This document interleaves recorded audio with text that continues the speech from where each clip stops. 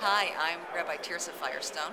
I'm a Jewish renewal rabbi from Boulder, Colorado, and I am a rabbi for human rights who believes strongly that central to Jewish ethics is the principle of not hating our brothers and sisters in our hearts, not discluding or alienating the other.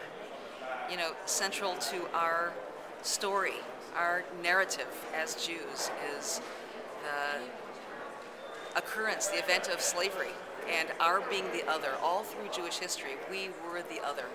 Now we are a supreme majority in Israel, and we are a powerful minority and powerful lobby in one of the greatest superpowers in the world, the United States.